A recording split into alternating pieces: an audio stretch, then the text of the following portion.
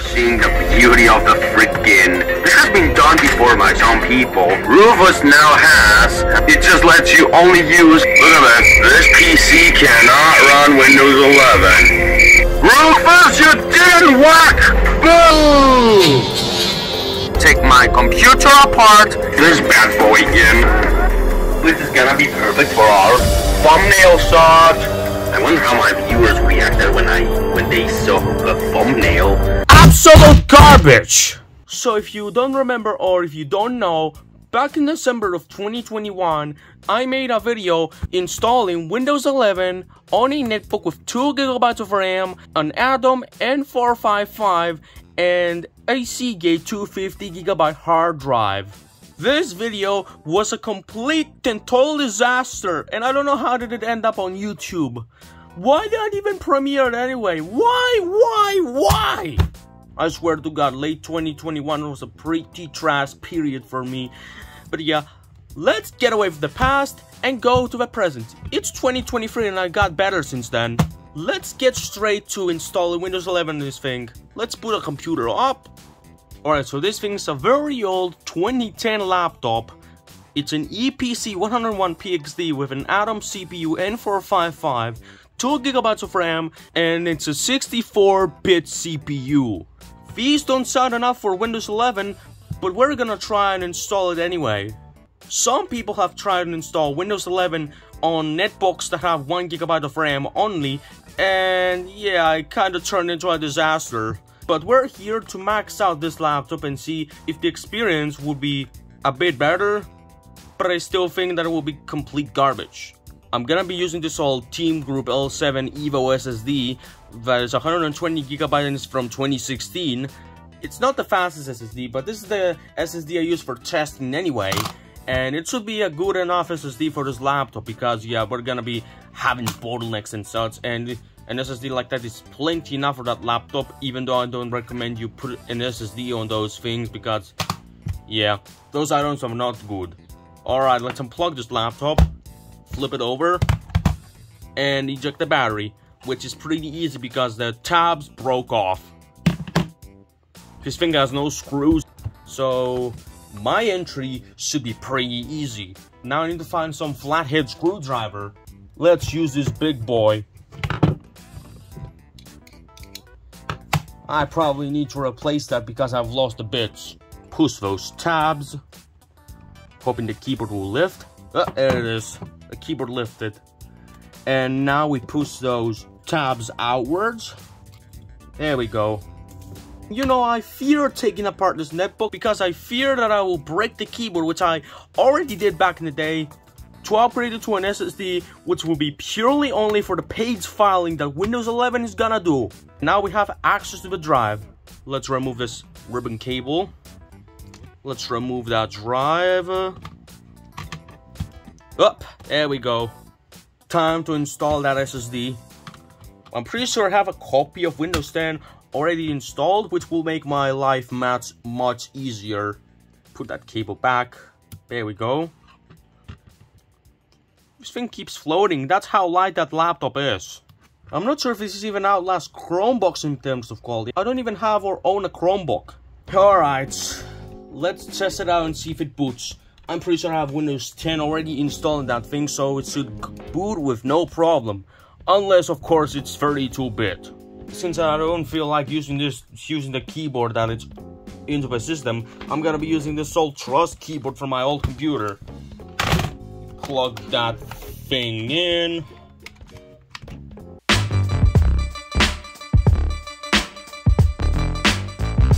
Alright, so I had to prepare some stuff because of course it was missing the drivers. It's still missing the audio drivers because I didn't even install them. So yeah, currently we experience just complete garbage, but that's because, yeah, Windows 10 being Windows 10. And I'm gonna disable those things to see if the performance will improve. Nope. Because Windows 10 is being Windows 10, even the basics lag. I mean, look at this. Alright, let's install Windows 11 anyway, but first we need to bring WinRAR and do some modifications to the installer. Actually, what I'm saying, I can mount the image like inserting a disc onto the DVD drive. Okay, so we mounted the image to our desktop. Now we have to copy over all of the files from the ISO and paste them onto a folder called Windows 11 and then modify the app whatever thing in order to trick the installer that this machine checks all of the requirements while it's not. I mean, it will bypass all of the things that have to do with, you know, secure boot, CSM, the RAM amount, the CPU, and the RAM. That's what it's gonna bypass, if I'm not mistaken. And now, it's time to double click on the folder, run the setup, and pray for it to not show any compatibility issues.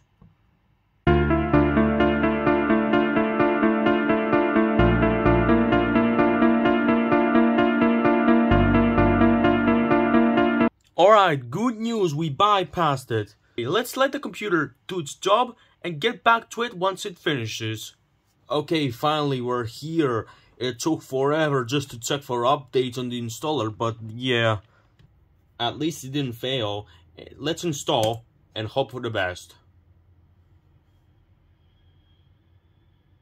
Alright, let's leave it do its thing.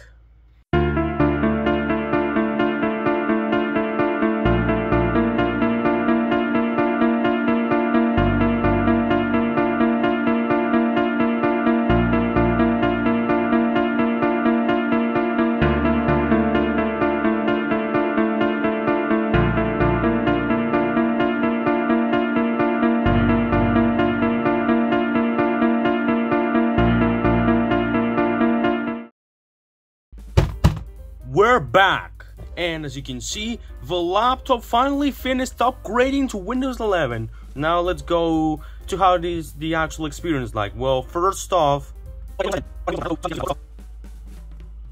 there's the task manager. It took like almost an entire minute. Terrible. I wonder why. Well, first off, we don't have Super Hybrid Engine open. That's one problem. Second, I don't know what's doing, updates in the background or something. As we see host and task manager. What? Task manager consuming 29% of the CPU. That's not normal. Maybe that's because it's running the updated one. Okay. Right, you know, I'm just gonna leave this thing alone because I think it's doing its own crap. So I guess I'm gonna have to leave it alone until tomorrow. So yeah.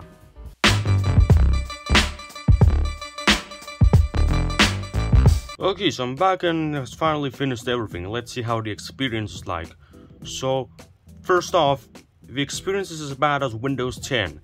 But because it has to deal with less things, instead of having to deal with live tiles and such on Windows 10, it has to deal with icons and such, but still, because of how weak this system's graphics is and probably even the processor inside it, it still chugs. So let's try and optimize it.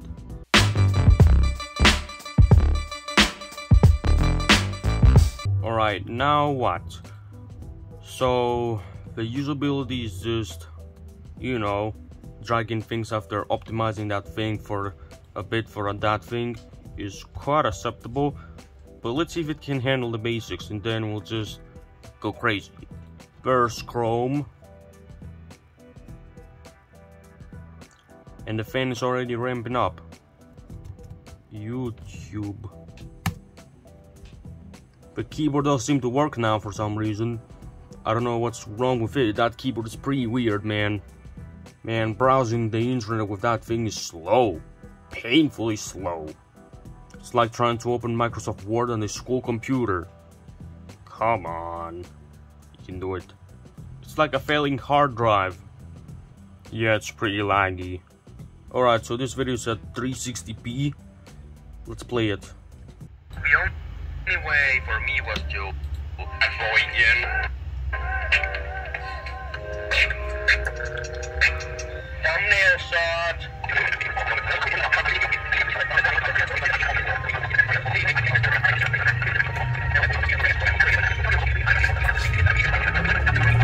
I wonder how our viewers reacted when they saw the thumbnail. Right, it's passed the video test, but because this thing is a really weak computer, at 480p it will lag, and at 720p it will struggle, based on past experiences with that thing. Alright, I told you that we're gonna go crazy, so let's just try and load Roblox.